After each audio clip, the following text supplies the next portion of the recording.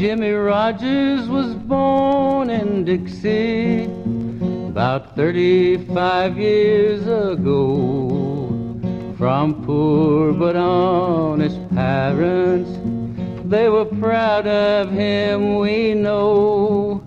Ever since he'd been a youngster, he played his old guitar, and the neighbors all predicted he'd win fame wide and far. When Jimmie grew up to manhood, he went to Tennessee, and he worked on the Southern Railroad.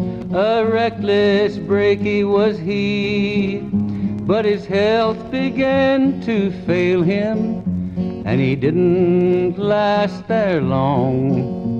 But he always wore a great big smile and yodeled his brakeman song. Then one day he made some records, and he soon won lots of fame, bringing happiness to millions.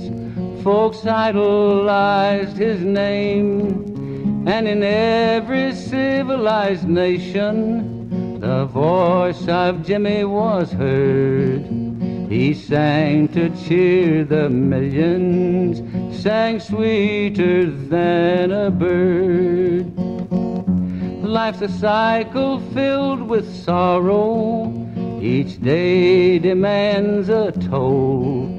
We can't predict the morrow for any living soul. So it was with Jimmie Rodgers when angels called one day. They needed a songbird in heaven, so they took our Jimmie away.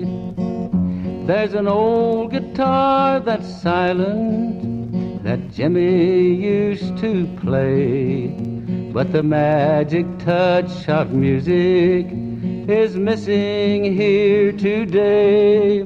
Jimmie's golden voice is up there where angels' sweet refrains, where God in his merciful heaven in glory ever reigns.